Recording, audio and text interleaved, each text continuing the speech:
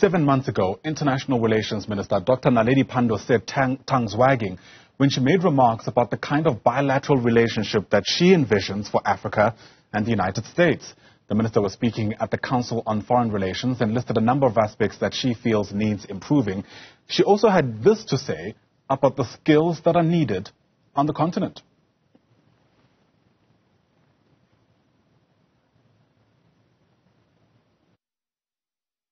We must ensure that we have greater skills development on the continent in critical skills areas. I don't think, we want more arts trainers, or sorry to the arts people. But I think science is very important, technology, engineering, because those are skills we desperately need. I think as well in the finance and economic sectors, we need highly trained people, then information and communication technology. So skills would be critical. And we've had, as South Africa, very good relations in the science and technology domain, very strong research partnerships between the United States and South Africa. I would like to see more centers of excellence on the African continent focused on research and innovation. All right. Now, the minister has since apologized to artists for any offense she might have caused, or at least the offense caused by her comments. And that was, of course, after widespread outrage from many artists, including legendary performer Marah Louw, who says that this apology does not go far enough. In fact, she says that the minister's apology is insincere and joins us now via our telephone line. For more on her sentiments, Marah Louw, it's great to have you on the program. Thank you so much indeed for agreeing to speak to us. There's plenty being said about what you said, but as a start, in that statement released by the Minister's Department, she says her comments were misunderstood. How do you respond to that? That's where my stomach churns, Good morning, Ayanda, Nyathi. Thank you for inviting me to be part of this discussion. My heart hurts when I listen to that, when I hear that video time and time again, and I listen. But what really winds me up the wrong way is the giggling after she said after she said that horrible thing that she said. I don't know if she was operating on a full Monty or she was not thinking straight, because the way she undermined the creative sector, it speaks volumes to most of us. How a whole minister in the government that we voted in can stand on a podium and say what she said. It hurts so deep that the apology, which her office sent us that she has been misunderstood. There is no misunderstanding. She could have said that thing in any African language; it would still hurt. But she sees the creative industry as just people who are wasting oxygen. Now, there's one thing that I would say she could have elaborated on, because when she says that we need more scientists and that and blah blah blah, and we don't need the arts. I was like, what is she saying? We do recognize. Oh dear, it looks like we've lost our connection there to Marah Louw, who was just, I suppose, giving us her first take response to those remarks made by International Relations Minister Naledi Pandor. A couple of weeks ago, actually, that video clip that we played for you was only made available just a few days ago, and I suppose that's what sparked this widespread outrage. Marah Louw, it seems we have you back on the line. You were just really Yes, I can hardly hear you. I don't know if it's my phone, which is an old phone. Right.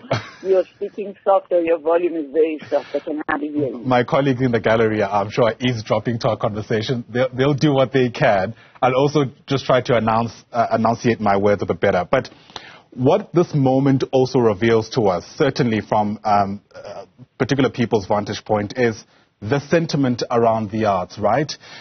Part of what that statement from the department actually does is almost hide behind technicalities around what critical skills are. And perhaps it's an opportunity for us to speak about how critical the arts are, especially when you consider what people ironically relied on to get through COVID-19 from a psychological perspective. It was the arts. Exactly. I mean, during COVID, we could go all the way back during any pandemic, during winter time when artists can't even go on stage to perform because it's too cold to go in an open stadium. But during COVID, a lot of artists, we went through hardship, hard times, because we are not permanently employed anywhere. You depend on being booked for this event or for that. And this is not just about performing artists.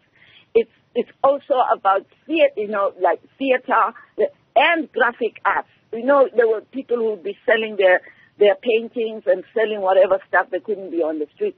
A lot of artists, there's quite a few people in the arts industry who committed suicide for not being able to feed their families or feed themselves. But Minister Pandor, I don't know what got into her, and I had a lot of respect for her. For many years. In fact, I was advocating for her to be maybe our first woman president in this country.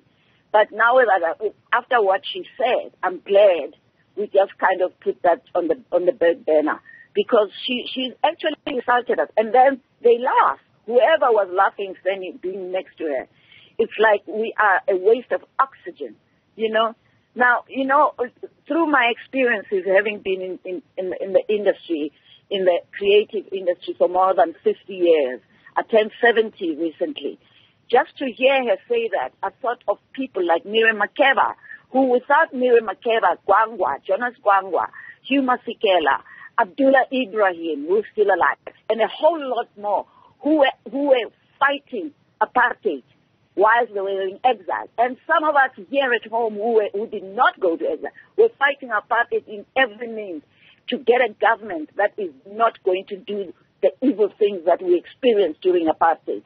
And we voted for this government. And the minister from this government turns around and refers to us as people who actually should not be taken interest in.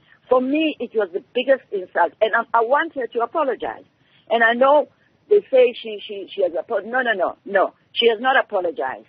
Because I want her to do it in all the official languages of this country, including the Khoisan.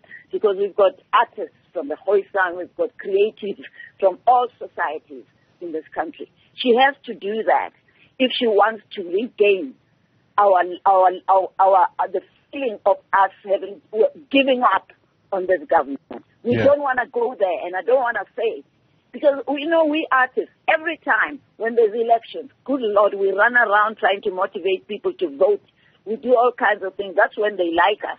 And after that, we are just trash as far as she's concerned. And I'm not saying she should not be concerned. There is probably a shortage. What she could have perhaps said was to simply say we have a shortage of participants in the science and technology, but not to dampen and discourage the upcoming youth, the young ones, from getting into show business. Instead, she could be helping us build schools where the younger generation could go and learn about that craft. There's people like Dr. Pitika Ntuli, who could be given a school where he goes and teaches his artwork to younger people. But the way Naledi Pandor, minister, we're supposed to call her minister, the way what she said really cuts to the bone. Yeah. And I'm not going to go around the corner and say maybe she's right. No, she is 100%, 100% wrong to put those kinds of aspersions against people who have done nothing wrong to her and her department. Instead, we traveled around the world promoting, fighting for democracy, fighting to get rid of apartheid. Suddenly, I felt like this is a minister of apartheid time. Why does she say things like that about the arts, about creatives, So I'm sorry. Her apology is not acceptable for me. Sure. I don't know other people, but I know there's a whole lot of people, on social media and other platforms where we are participating in. we are very upset. We are very disappointed, let me put it that way. Sure. All right. And if that apology of hers thinks it's acceptable, unfortunately, it is not acceptable.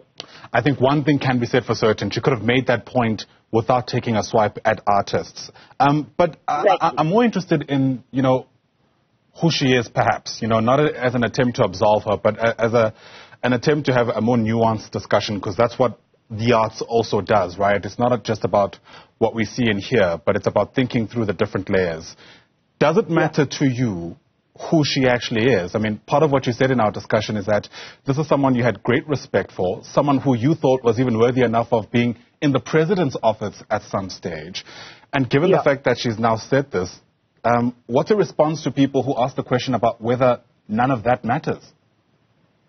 Yeah, I know none of that matters now. And it's unfortunate because, in fact, the whole system in government of having, please, no disrespect to all the ministers who've been ministers of arts and culture. I'm not going to go into that.